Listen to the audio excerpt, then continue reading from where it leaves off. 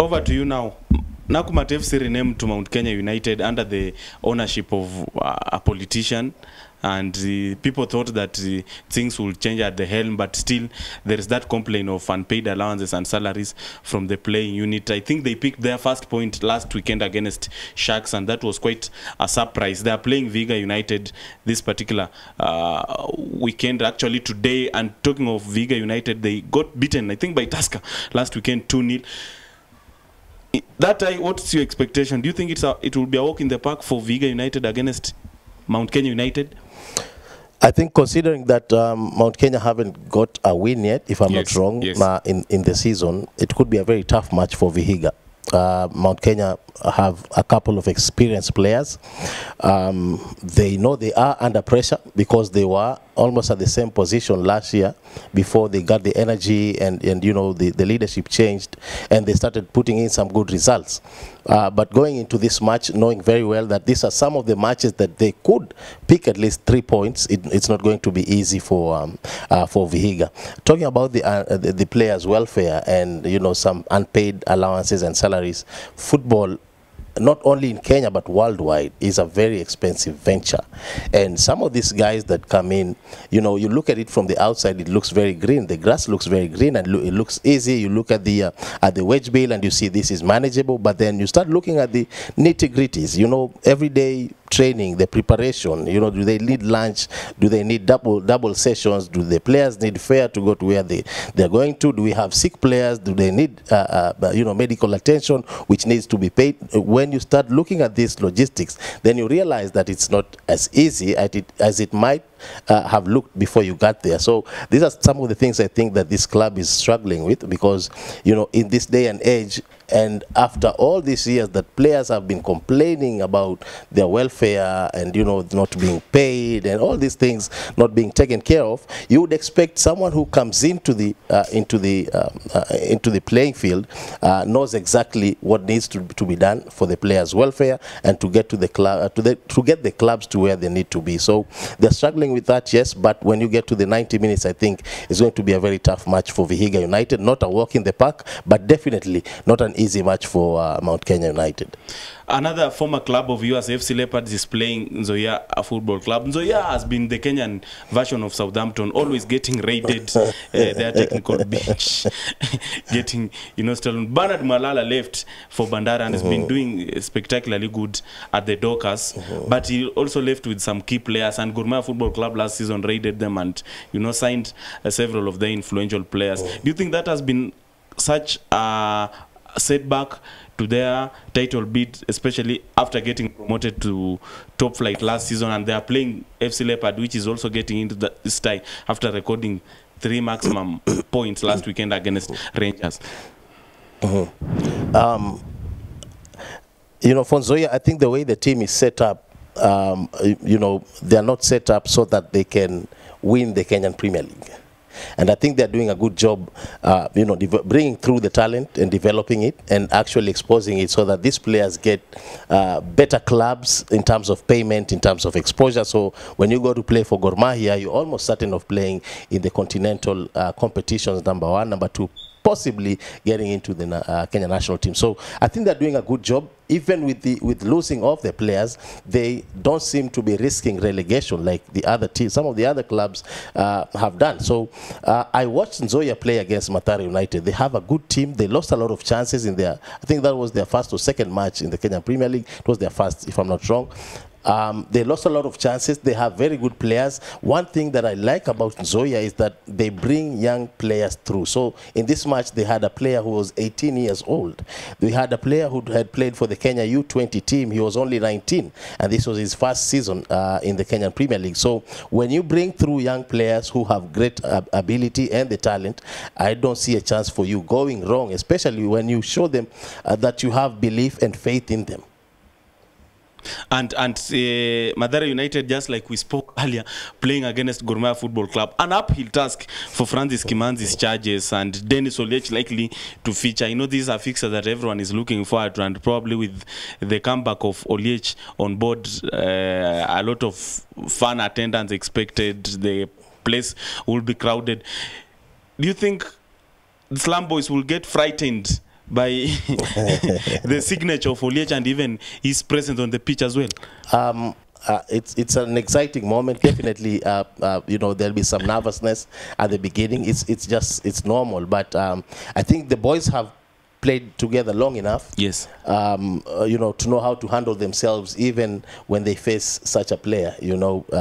And I look back when I played for Mathare United back then, most of the guys had not played in the Kenyan Premier League or played, you know, in the international matches. But then we got to the Kenyan Premier League and played teams like Mumias, who had seasoned players. We played Gor Mahia, who had seasoned players.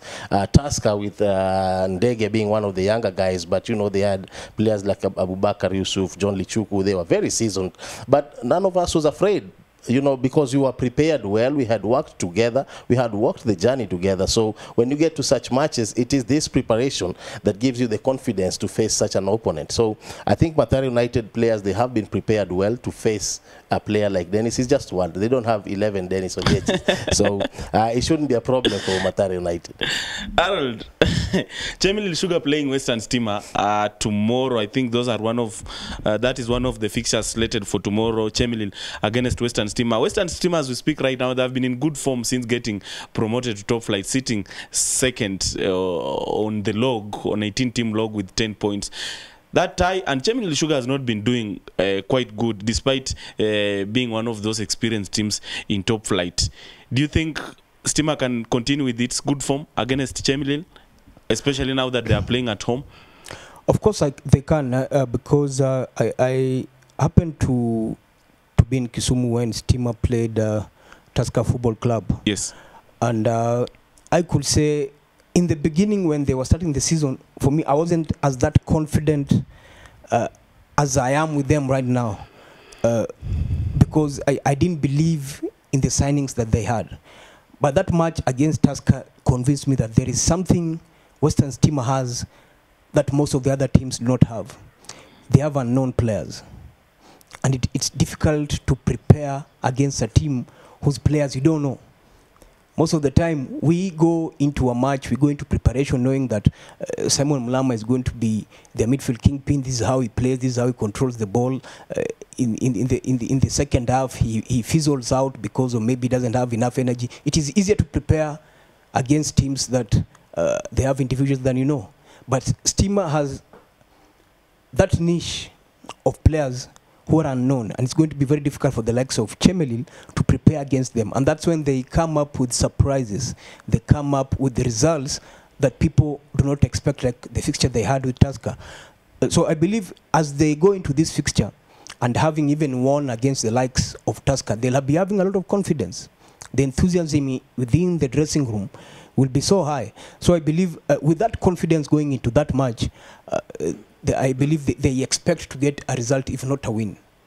Bandari started on a high after beating Gor Mahia Football Club at the Mbaraki. This particular, tomorrow afternoon they are playing Sony Sugar. Sony, as we speak right now, sitting fourth, while Bandari 2 places below on 6th. Bernard Malala has been quite a revelation since he joined the Dockers from Zoya Football Club. What do you make of that particular tie? I think looking at what Bernard Malala has achieved before and looking at where he's heading, he's one of the few coaches I've seen who are willing to take that risk. And he's been tipped as one man probably who should take charge of one of the the national team Harambee Stars setup, even if it's under 20.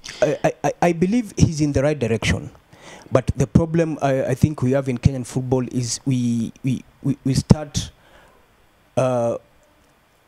we start giving individuals a lot of praise before they hit the benchmark, which for me, I believe it's very risky. He has performed well, okay? He has performed very well. We count eggs before they are hatched. Yes, he has performed. Let me tell you something. One of the few coaches, William Muluya and Bernard Mola, they are on the right direction. Yes. Okay, they are taking a lot of risks with the young individuals.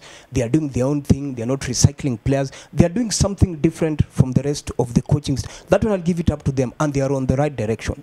But if we start talking about the national team, and yet the coaches we are talking about have not won any championship, or they do not have the experience of coaching at the continental level, it's going to be, it's like you're putting somebody into a lion's den, okay? Then when he's slaughtered, you start complaining again. I think that time will come when the likes of Bernard Mwalala and William Muluya will be able to take the national team.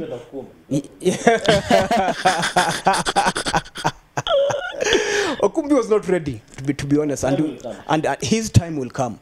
What we need to do is having seen the likes of Mwalala and William Muluya doing something good, what are we doing now to get them to the right platform, to get them to have the right mentality, to get them to start winning titles, for them to be ready for the national team? What are we doing about it? From the federation point of view or from the club point of view, what are we doing about it? Because we've already seen they have potential, okay? Are we assisting them? Are we giving them the right infrastructure for them to succeed? Okay? Are we giving them the right impetus for them to succeed? So I think moving forward, it's crucial, even as Bandari tackle Sony Sugar tomorrow. I think he has already prepared the team well.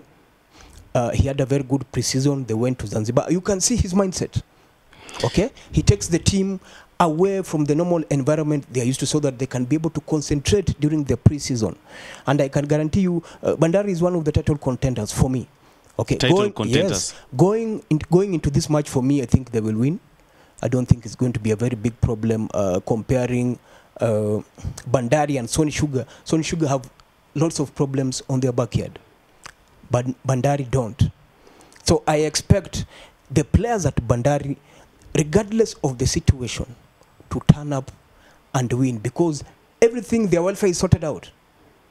Playing for Bandari, you have all those allowances, you have your salary, you have your medical, you have everything sorted out for you. I think I'll be the devil's advocate and say, based on what the coach achieved the second part of the season last season, coming into this season, he has a lot of pressure at Bandari. Okay, and you look at him, he's only won twice, and I think he's tied the 3 matches. He hasn't lost yet, but he's not even the top 4. And this is a sport where everyone expected him to be in this time of the league. You know, 5 matches, you finish with great momentum, you go in, you start winning your matches, first 5, 10 matches, top 3, top 4. And you know, he's not there, he's not winning much. Out of 5, he's won twice. It is a problem. And it could be a lot of pressure for him, which will then translate to pressure to the players, you know, because he will now start demanding more. If you lose a chance, then it's a problem. You know, when he came in, there was a lot of freshness, and, you know, you could lose a chance and he would clap and tell you, it's all right, well done, next time. But this, it's not going to be happening this time around, because now teams are in front of them. Mathare United is up there. Western Steamer just came the other day, despite the fact that they have been in the league long enough, you know, and they are above them. So I think because of this pressure to perform and replicate the same results like last year is going to cost Bandari this season. And talking about coaching is such a risking decision. Simon, Pamzo Omolo was fired from Posta Rangers after a string of poor results, and George Maina has taken charge in acting capacity to be assisted by former long-serving international, and I think one of their players, Pascal Ocheng. They are playing Kakamega Homeboys this particular afternoon, tomorrow afternoon. And talking of Homeboys, it's a team that brags of also seasoned and experienced players in the name of Alan Wanga and Moses Mudavadi. Noah signing Thiongo is there. Several of them having been at Tusker FC. Do you think the woes of even the person who's taken over from Sami Omolo might continue tomorrow? Possibly, and you know, the exit of Pamzo, you know, everyone who's in the football cycles knows what is capable of. Once a technical director is brought into your team, you know, that's a message to the head coach. You know, and so it was not surprising that he left. Pamzo was asked to step aside or was fired. Going into this match, I think those are some of the things that they will be struggling with. You know, who's next now? Is it the players? Is it the coaches? You know, do we have? If we don't win this match, are we next on the firing line? Because once a coach is sent away because of performance, trust me, if you come next, you are going to be judged by that. If you start performing, then you have a chance of staying. If you do not perform, then the consequences are the same. Playing against a team that has been together long enough, I think it's one of the teams that has also signed a lot of players. They've signed 13, 3 of them renewing their contracts, including Moses Mudavadi, and then all others new signings. When I looked at their performance against AFC Leopards in Buhungu, Leopards that wasn't so good, but also had not changed the starting lineup so much. We still had the Nabuires and everyone in there. I think it's going to be a very tough match for Posta Rangers. They lost a coach. There's a big transition. Some of the players are struggling because of non-payment and no motivation in the team. You know, there's a lot of inside politics that go around the results that Posta are posting today. So if they put their heads together early enough, they might be able to secure at least a point. But, you know, if some of these things have not yet been taken care of, the fate is the same. A lot of problems around the results that Posta are posting today. That is Simon Sepe Molama for you. But as we wind up on Kenya Premier League review, Harold, the last clash probably will see Ulinzi Stars, the military side, playing against Zoo. Zoo, since they parted ways, they I don't know whether they were raided or they willingly agreed to release Michael Madoya, 2017 overall KPL of the year. Has it been such a problem for them parting ways with him? I think and Ulinzi Stars on the other side also struggling despite having been a team that boasted of positive results before. I think every football club will never want to lose its best player. You'll always allow a player to leave, but deep inside your heart, you do not want that particular player to leave. But eventually, if a player has decided he wants to leave, you only have to let him go. What you need to do as a football club, and I think that is what Zoo are doing, is to try and find somebody else whom you can replace into that particular position.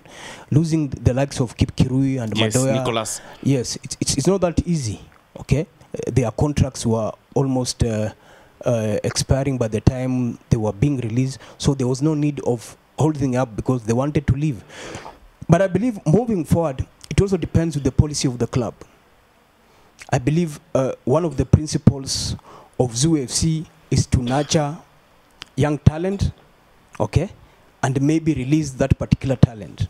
So if the likes of Madoya have left, if the likes of Kip Kirui have left, the only thing that Zoo can do is to find players who they can replace and fit into those particular positions. And looking at the way they have started this season, they have started much better than the way they have started in the previous 2 seasons. So I believe there is something good going on for them.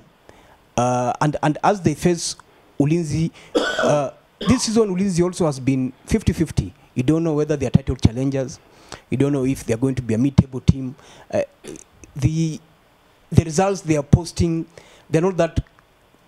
No consistency. No, there is no consistency. They are not that confident. The Ulinzi we know about, okay, is not the Ulinzi we are seeing at this particular moment. But I believe as we start this season, it is still too early to be judging most of these clubs. Some of them will be posting good performances. Some of them will not, maybe because of a variety of reasons. The fitness levels are not up there yet. The consistency is not there. The camaraderie within the squad is also not there. So it is too early. But for that particular fixture, for me, I think both sides will fight for the points. They will go at each other. We all know Ulinzi is a physical side. And we also know Zoo, they might have young players, but they can also apply the physicality into the game. Going to the match for me, maybe a draw for me. I don't think it's going to elicit a lot of firepower in front of goal. And for that reason, maybe a draw. Another aspect in Kenyan football that yesterday elicited, heated debate in one of the sports journalistic forums, scribes arguing over it, is the introduction of banters in Kenyan football. We've seen several clubs tweeting, and those tweets are sort of psychological and trying to attack the opponent. Madara United, yes, for example, tweeted and tagged former Gor Mahia tactician Dylan Carr, telling him whether he talked to his successor, you know, Hassan Okte, with regards to what he's supposed to expect at the Slum Boys when the two teams lock horns tomorrow. There has been a lot of banters, and I don't know whether the Twitter handlers of these local clubs are emulating or not. The foreign clubs are doing, especially Borussia Dortmund and AC Roma, are very good at bantering on Twitter. What's the impact of this? Is it for the positive of the game, or it's a little bit pedestrian? It depends. What's the purpose of social media in a football club? If you start by that definition, then maybe we'll be able to understand why football clubs need to have social media pages and to have the right content in these social media pages. I will give a natural example. As you're walking around the streets in town, you will find commodities being displayed on windows.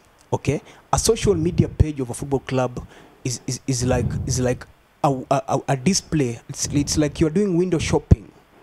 Okay, when you see something attractive on the other side of the window, you will be forced to enter into the shop and maybe inquire about that particular commodity and eventually buy it. Correct? So the same role that these displays do at the shops is the same role that social media accounts of sports organizations are supposed to play. They are gateways into the football clubs. If the content within the social media is all about bantering, then we are getting it wrong. Banter is right. Once in a while, it is good. But professionally, if you keep on every now and then, your content is about bantering, then for me, I will not be attracted to whatever you have. Because that's all you got. Okay? It's just banter. Simon Sepe Mulama, over to you. Yes, a parting shot in terms of this banter. I think we need them because do they raise the profile of the game?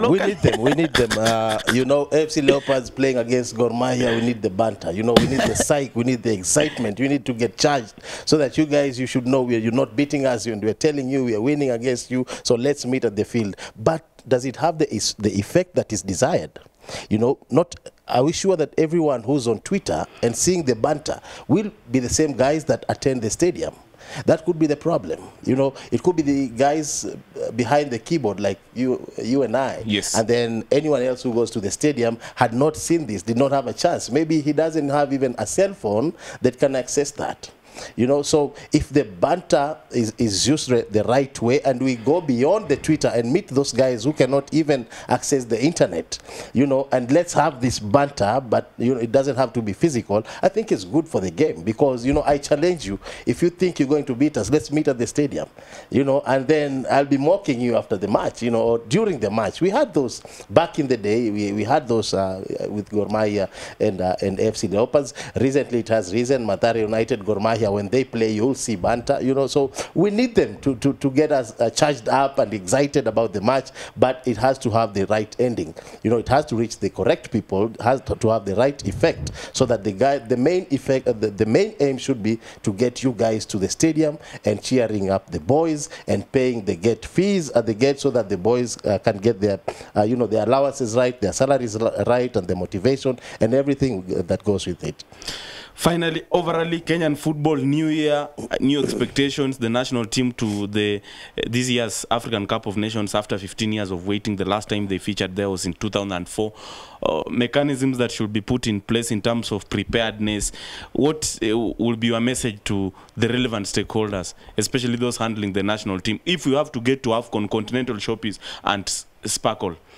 Handlers of the national team, I think just, you know, the most important thing is to give the coach the support he needs.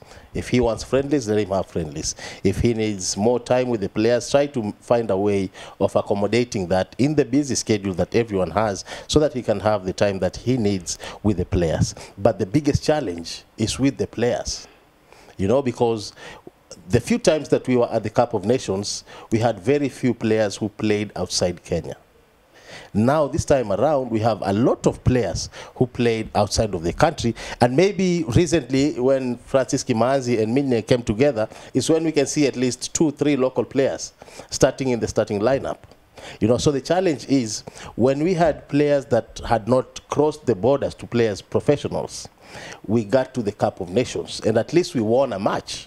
Now that we have guys that have crossed the borders, you know, what statement, what legacy is every one of you guys as a player leaving the stage with? Because I'm not sure if Victor Wanyama will play another Cup of Nations or another World Cup if we don't make it to the 2022. So what legacy are you leaving behind, having been that player that is more experienced than your predecessors, who has been more exposed and now has the big stage to carry the flag and the name of our country? The biggest challenge is to the players. Harold, there has been inconsistencies in terms of selection, players who will represent the country during continental and even international assignments, and you know, that has also drew huge attention and a lot of criticism from football quarters. Getting into this showpiece, which is slated for a few months from now as we speak, do you think Sebastian Minye, the Frenchman, should stick to the squad that has conquered in qualification, beating Ethiopia and beating Black Stars of Ghana? Of course, a majority of the players who have featured in the qualifiers of the Africa Cup of Nations, I expect most of them to board the plane and turn up for Kenya in the Africa Cup of Nations. But one of the reasons why we have inconsistencies at the national team is because we don't have consistency at the leadership level. Okay, today we have this coach, tomorrow we have another coach. So each coach has his own tactics. He's going to look for his own players whom he believes will be able to fulfill whatever he wants in his tactical program. Secondly, also we have some players who have had injuries. Of late, you can see Calabar has not been featuring because he's been having injury. Even David Chechowino. Yes. The players also themselves, some of them are not having consistency at the club level. Okay, they are not playing regularly. Okay, so by the time they come into the national team, you find their form level is not as where you expect. So you find another player who's been having consistency at his club level will definitely perform better in training, and hence will get a nod at the starting lineup. That's not to say there are times that a coach may overlook the form of a player and pick a player because of his experience. For example, if for example Victor Wanyama has not been featuring regularly at Tottenham Hotspur, okay, so by the time you call him to the national team, you cannot call him and then put him on the bench. There's no point of calling him. Okay, there's no point. And talking about the same, Victor Wanyama is such an excellent player, extremely talented. He's conquered at Celtic, at Southampton, now at Spurs, but of late not getting regular football club. If the situation continues like this, and a few months to AFCON, and of course he happens to be called, of which he will be called definitely, he's the captain for the national team, and he's done much for the country. Should he get guaranteed of a spot in the national team, despite the fact that he's not getting regular playing time at club level? From my perspective, he may that is debatable. It is debatable. From my perspective, he may get guarantee of a call-up, okay, but he may not get a guarantee of starting. I'm saying that because Victor Wanyama's presence in the dressing room is very important. Whether he's playing or not, it's very important. A lot of players who are young in the national team, they look up to him. They look up to him for guidance, and his experience might be key. Even at some point, we might even, Dennis Oliech has already come back into Kenyan football. At some point, we may need him at the national team, not to play, okay, but because of his experience, because of his exposure, he may be able to guide these players off the pitch so that they can get the right performances on the pitch. For example, if the coach gives you a hair dry treatment at halftime, and you feel that the coach maybe has a thing or two against you, somebody like Dennis Oliech or Victor Wanyama can come and try and convince you and tell you at this particular moment you did wrong. That's why the coach was so hard at you. Next time, try and do something different, or do 1, 2, 3, 4, 5, so that the coach cannot be. You see, such kind of, he can be that brother who puts an arm on your shoulder and convince you and see the point that the coach plays. So it's very important to have these experienced players within the squad. It's not a must they play. Their form will determine whether they play or not. Okay? Because you might be injured and I call into the national team, you're definitely going to play. Not going to play. Okay? So why am I calling into the national team? So that you can play a certain role with these young fellas into the national team. Yeah. I think it's important for him I think lastly, before we wind up, I think it's important for Victor to be there. It is important that he gets the fitness that he needs because the country needs him to be in that field because he comes with the attitude. And you know, you talk to any football person, yes, the fitness, yes, the ability. It's because you have the ability. That's why you're playing even in the club that you're playing. But then the right attitude wins you matches and wins you championships.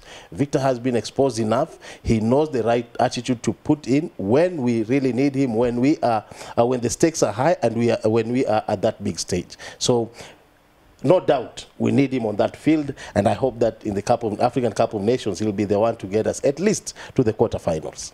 Thanks, gentlemen, for coming through. Fantastic discussion, quality conversation it has been on the touchline on Y254 for this particular afternoon, 5th of January, the year 2019. We're just talking matters, sports, and of course two robust gentlemen joining me to put things into perspective as far as football, local headlines in the country is concerned. Simon Sepe Mulama, former international, played for FC and Madara United, and hopefully we shall be looking forward to a scenario where FC Leopards as well will recall him to solve their midfielding tribulations. And Harold Ndege prominently featured under Jacob Gostimle at Tusk FC, and maybe when Tusk starts struggling under Robert the Bullish Matano, he can also be recalled now that Dennis the Menace Oliech has set the pace. It's been the touchline. We still continue. We're just taking a short break. Of course, coming up next is how sports can spur economy.